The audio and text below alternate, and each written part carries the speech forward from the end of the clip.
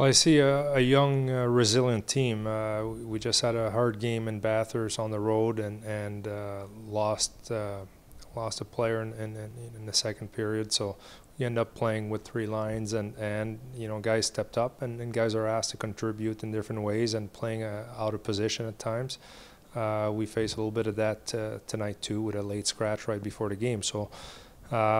That's part of it. It's part when somebody goes down, it's an opportunity for someone to step up, and we've had guys stepping up, but it's also some challenges like this that's going to reveal what type of character we have.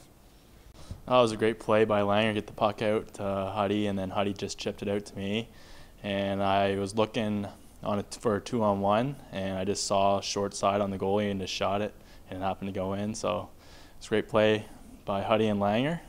It feels good being my former team. It's always nice to score on them and play a big game and try to help the team out to win against them. So I was happy about it. Well, we know them well. That's the good thing. We play them back to back. We've played a lot of games against Bathurst and St. John, and the pre-scouts. There's no secrets between the teams, and once you know the recipe, you got to execute it, and you got to play a pretty good game if you want to win against St. John. You got to manage the puck real well, and there's a few things that we're going to do correction on, and we'll have probably 1 day of practice. I think right now we got a few banged up guys, so they'll need some time off, but we'll get back at it on Thursday and practice and get ready for Friday's game for sure.